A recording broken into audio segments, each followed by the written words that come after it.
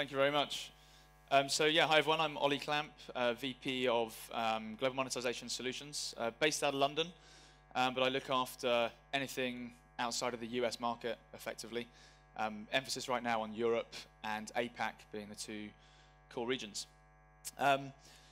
Just very quickly, I'll get the formal bit out of the way and then I won't bore you with any more details. Millennial Media are the largest independent advertising and data advertising network, based in the US, EMEA, and APAC. We're currently working with 60,000 apps across the globe, and we work with 90 of the top 100 advertisers. So that's that bit out of the way. So key things I want to talk about, which I'll touch on in a minute, is the 6 golden rules of monetization. We kind of had a long think about it, and there's so many things going on in the market right now. Advertising industry is evolving probably quicker than anything. So what are the key 6 that you need to think about if you were developing an app for the first time? What are they? So I'm going to cover those off. But first, whilst advertising is evolving, I think we're all evolving with mobile.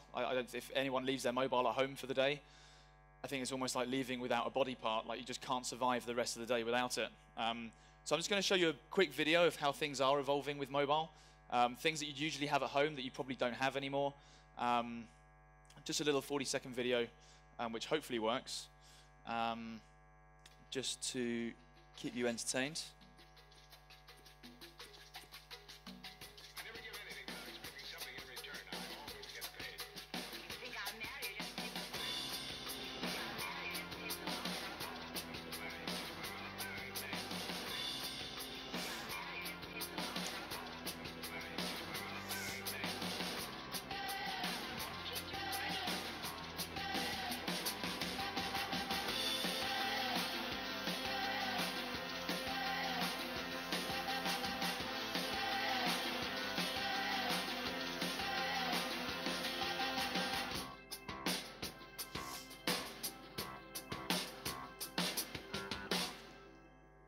Yes, as I said, things are moving pretty quick, and the advertising industry, if anything, I think is moving quicker. So that brings me to why I'm here. The 6 golden rules to successful monetization. Hoping you're going to agree with every single one of these, and if anything doesn't make any sense, please just stick your hand up. I'll be happy to take any questions. So, golden rule number 1, market value pricing. Not sure if that means anything to you right now, but what I mean by that is I think everyone, when they bring out an app for the first time, has their own kind of expectation as to what it's worth when it comes to advertising. You bring out, let's say, a AAA game that just looks absolutely stunning. Just because it looks great, feels great, and is building a strong audience doesn't necessarily mean that it's what an advertiser wants. And just because it looks great doesn't mean that they're going to pay significant higher yield for it because of the look and feel. Advertisers right now are really looking for performance and a number of different metrics. So I think there's kind of 2 things. One, really understand your audience, or the audience that you're trying to go after if it's a new release, to figure out who they are, what they're using, where they're based, and try and build your advertising in around that, whether it's location, is it Android, is it tablet, what are we really focusing on? And then at the same time, try where you can to understand what the advertiser's looking for in those areas. So do advertisers buy differently on Android as they do to iOS? Do they buy different on tablet? Is it different ad formats? So a couple of stats here just very quickly that we took from our smart reports based on the 60,000 developers we have. It's just collated information. We saw 30% over last year. We're just literally looking to just drive traffic to mobile websites. That's it. And then another 46% really looking for in-market presence and brand awareness. So then what that tells us is that advertisers aren't necessarily just looking for downloads now and just trying to drive apps in the App Store. There's a lot more brand revenue coming into the market, but they still want to run across a broad demographic. So they don't want to just target other branded sites. They want to target gaming, whether it's social, whatever it is. So really try and understand what the advertiser's looking for when you're planning your advertising. And then to try and set that market value, I'm going to talk about this as another point under programmatic, but you need to start looking at an exchange environment. So allow advertisers to actually start coming in and bidding for your traffic so they can actually set that true value to what your inventory is actually worth. And then based on that, you've got a nice baseline guideline from the off as to the revenue you're really going to generate. And then you can start adding little tweaks to it as you go along to increase that revenue. Then golden rule number 2, where are the dollars for you? So again, I just mentioned it earlier about trying to identify specific areas where the money actually sits. And I think the key area here is probably location and geographic. So I'll touch on this here. This is, again, some more data we took based on where applications are based and developers are based within our network. And there were some interesting results. So 41% in America, 30% Europe, and 28% in APAC. Now, if you look at APAC, which I'll focus on just because we're in Singapore, 52% of all the developers in APAC, their audience was in that region. 27% in the US, 8% in Europe, 13% across South America. So naturally, for someone that probably doesn't necessarily understand the advertising industry that well because it's new to them, you'd probably immediately assume that you need to focus on that 52% because over half your audience is in the APAC region. So let's work our advertising around those users. But if you look at these 3 regions, they're all at a very different stage in their kind of growth within the advertising industry. So America obviously way ahead of the other markets. Huge industry. It's probably where a massive chunk of the $1 trillion I think that the industry is going to be worth this year is coming from. Then EMEA, then APAC. So whilst 27% of your audience is in the US, it's probably going to drive maybe 60, 70% of your ad revenue. So when you're planning and looking at location, really kind of think about, okay, just because my users are here doesn't necessarily mean that's where the revenue is. So let's try and find those revenue pockets and then work my advertising, whether it be ad placement or whatever it is, around where the dollars are. Understand, again, as I said earlier, what the market wants, and then plan those ad placements around that market so you get all the dollars you can possibly access, which then brings in better user experience and better brand and quality of advertising.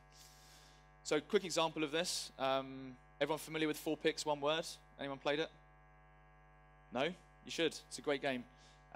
Company based in Germany called Lotum Labs did 4 Picks, 1 Word. I think over 120 million downloads they had globally. But actually a huge amount of their audience was in France and Germany. So I just wanted to pick this out because we were working with them. They had kind of banner ads running at the bottom of the page and it looked okay. Wasn't really driving that much revenue. We kind of taught them a little bit about their core markets. For instance, I'm going to use France as an example. French brands only really buying interstitial and video. I'd probably say about 75% of brand revenue is going into interstitial placements. So in this particular market that was driving a lot of volume, he put those in. We've got a nice little user experience here with the game ending, quick interstitial, little option to manage user experience with upgrading so you can still generate some incremental revenue outside of advertising if the user doesn't want it, then straight back into the game. And then the same goes here for video. Nice 15-second video ad that you can opt out of after 7 seconds, straight back into the game. Because he's done that and learnt the market, they're driving, I would probably say, about 320% revenue higher than they did on standard banners. So just something worth thinking about with regard to the markets and understanding those markets based on the regions that your games are in. So that, again, brings me onto rule number 3. I think I've mentioned it a few times already, ad placement. Probably the most basic but most crucial. I think this isn't really something you can think about after you've developed. I actually, previously, before I joined Millennial, was working for a game development company for 5 years. And one thing that used to really annoy us, I hate to use the word annoy, is people would always treat advertising as a kind of second pot. Right, let's get the game out first, and then let's load ads in as the next solution. The problem is, to get it right, you have to start thinking about ad placement when you're developing the game. Like when you're starting to put the pages in, where does the ad sit? Is it going to be in the game environment? Is it going to be outside? So when you're building the app, really try and plan that ad placement in when you're doing it, and it will definitely benefit a much better user experience. I think being in the mobile industry now for 4 or 5 years, we've seen some horrendous ad placements, because back in the day, it was all about clicks. Clicks, clicks, clicks would get you dollars, dollars, dollars. It doesn't really do that anymore. A click doesn't necessarily transition into dollars because companies like us have huge tech teams and we're optimizing daily with campaigns. And if we see false clicks coming through that aren't converting, advertisers now looking for conversion rates, looking to track in-app purchase after someone's clicked on an ad, we track that. And if we're not getting it from a specific environment from that click, we'll just take those ads out and just serve them elsewhere where we're getting better performance. So ad placement is absolutely key. better the ad placement, better quality ads we can build in, stronger revenue. Number 4, programmatic. Anyone know what programmatic means? Is that all pretty new? Excellent, one person, fantastic. So I wanted to bring programmatic in because it's actually a buzzword in the industry right now. Everyone's talking about it. Apparently this is the year of programmatic, and I'll go into a little bit more detail about what it means, but it's effectively having one partner that can access every other partnership for you that's within the mobile advertising space, whether it be ad networks, direct advertisers, demand-side platforms, etc. So right now, just to give you an idea of how much that industry is worth, before I show you a kind of rough overview of how it looks like, it's about 4.6 billion we'll spend through programmatic this year. This is just mobile. And already 20% of advertisers are buying through this type of tool, where it's almost a digital machine talking to another digital machine to get the performance they need from adverts. That's pretty much it. That's the simplest term I could put it. So the easiest way I can probably lay this out to you is with this graph. So this right here is all of your ad inventory. You have that one kind of programmatic, kind of SSP type platform that powers everything else you do. And it kind of fits into 4 slots. So you have the option to run direct sales campaigns. So if you do decide, depending on the size of your business, that you want to build out your own sales team, go out to agencies, pitch for that entertainment budget, whatever it is, you can run all of that through these kind of platforms yourselves before you start talking to any other third parties. After that, whoever's powering it, obviously I'm using our example, not somebody else's naturally, but whoever's powering that, you then get access to 100% of their revenue through that platform, which is great. If it's a Google, Apple, Millennial, you're pretty much looking at 70% of the market. You then have the most important bit, which is what I was talking about on slide 1, about really trying to create the true value of your inventory, which is the exchange piece. So the exchange piece, and forgive me if this isn't making sense, get a bit conscious that I work in the industry, so this is all kind of normal. But you can access multiple different lines that you would never be able to access through a standard network or directly, which is agency trading desks, it's demand-side platforms on mobile, and also online demand-side platforms that are trying to get into the mobile space, as well as kind of smaller ad networks that might be able to bring some revenue to you, but the revenue potential isn't quite strong enough for you to start having to load in another SDK among the other 20 you've probably all got plugged in that you have to continually update as they need them updated. You then have the final piece, which is mediation. So I've used Google and Apple as an example, 2 big players in the market for mobile ad spend. You've kind of got that as your full short. But in an ideal world, you shouldn't need to have to rely on these kind of core mediated networks if everything above it is working well and the points I've discussed before are all in place, i.e. ad placement and so on. So hopefully that makes a little bit of sense, but for me as any developer sitting out there that's developing a game right now that's going to build scale, platforms are probably the most important thing that you should look for that have an exchange. If it doesn't have an exchange, it's not worth looking at because that's where the kind of new incremental dollars in the market are really coming in, and we're pulling that away from print, from online, from TV into mobile. It's really, really important. That brings me on to number 5, continue to grow your user base. Obviously, pretty bold statement. I think with anyone that's generating revenue, and we actually advise people to do this a lot, if we can generate you strong revenue, you should always take a percentage of that and reinvest it back into the platform or the network that you're working with. Purely on the basis that those users are going to get potentially bored because they've played it too much, they're going to go somewhere else. So a quick example that I just wanted to pull up here was something we found with Pet Rescue. This is a great example of where they're using a platform or a tool to actually serve their own house ads and cross-promote and sustain their users across another game that they've just generated without having to lose them to a competitor. And it works really well. So, something you should definitely focus on. Obviously, that's more advertising. I'm focusing on monetization, but definitely rule number 5. And then my final rule is less is more. What I mean by that is kind of more quality over quantity. Time and time again, we've seen developers generate, 3, 4, 5 billion impressions a month on mobile, and straight away you think, wow, I've got all these impressions that are going to make a hell of a lot of money. But if the ad placement's not right, you haven't got the right platform in place, the user experience isn't great, you're not actually going to make that much money from that kind of volume without kind of accessing that brand revenue and where the kind of more CPM-driven dollars are. So our advice is is definitely to look at quality, good, strong ad placement, manage user experience, and you'll probably find you could do 25% less traffic rather than focusing on volume, and actually make 50% more revenue if everything is done right. A good example of this is Calloo Games. Everyone familiar with Subway Surfers? Yeah, good. Great game. I mean, just huge. They've actually managed kind of user experience and advertising really well, I think. And for those of you that haven't actually gone in and really studied the advertising, you definitely should. I think for probably the first week or maybe a certain amount of gameplays, you don't actually see any advertising at all. Obviously, it's all about pushing just in-app purchase. But everyone knows if a user's not going to purchase in-app within a set period of time, they're probably never going to purchase at all. So the only option you really have is advertising. So what they do is they wait to track that, and then as soon as users decide they're not going to spend in-app, they start serving them ads.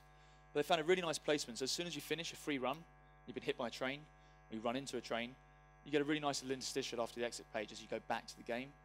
They've created their own native ad, so it's still seamless in the background, as in kind of transparent, so you can still see the game. It performs extremely well, and I know for a fact they generate a huge amount of revenue off of that, but it's just one ad placement in the whole game. That's it. There's no banners on the homepage, nothing, just one simple interstitial, and it works really well. So I think that's a pretty good example. So they're my 6 rules. Just to recap, market value pricing, use exchanges and just knowledge of the market to really try and understand the true value of your inventory when you're developing, and do this at development stage rather than afterwards. Look at where the dollars are for you, look at core markets, what are those core markets? Speak to companies like us and our competitors that you might be working with, and really understand how they can help you build in stronger revenue within those markets and give you an understanding of what you need. Again, around ad placement, embrace programmatic. The platform, like I said, is probably the most important piece. Without that, you're going to probably lose next year about 30–40% of the potential revenue in the market globally without having that in place. Brings me to continue growing your user base, as always, and less is more. Quality, not quantity, is definitely the way forward. Better ad performance, better brands, equaling better user experience. So just to finish off, I just put a little something in here, a little bit silly. But my view is if you get all of this right and everything works, people are going to be so engaged in the advertising within your game that we'll probably see a little bit more of this. That's it. I had to put it in there. Sorry. Just a nice little finish off. So hopefully that's useful. I've just tried to keep it really simple, very basic, because I think a lot of people miss the basics when it comes to mobile advertising. And if you haven't got them in place, everything else is pretty much redundant. And that's it. Any questions? So you talked about having different ad placement for markets. Like you gave an example of France, and the advertisers over there love interstitials. But then as a developer, how would they know about these kind of information? Like which market, in which what kind of formats are popular in which market? Yeah, good question. I think it depends on the size of your business. If you're a big global business that's getting into mobile for the first time, you're probably very in touch with agencies and advertisers directly through previous campaigns. Great to speak to them because you'll understand what those individual brands want. I think the only way as a developer starting up or a mid-sized business is speaking with the advertising partners. Like, we're really not that scary. Especially from our side of the business, all we're interested in is just making you guys more money. That's it. Like, my team's job is just to spend money. So we would be sitting there to give you guys advice on, which markets, who's spending, the ad placement. We're probably the best people to speak to. Not just millennials, but just generally the people in the industry that are actually supplying the ads and supplying the revenue, for sure. Answer your question? Good. Perfect.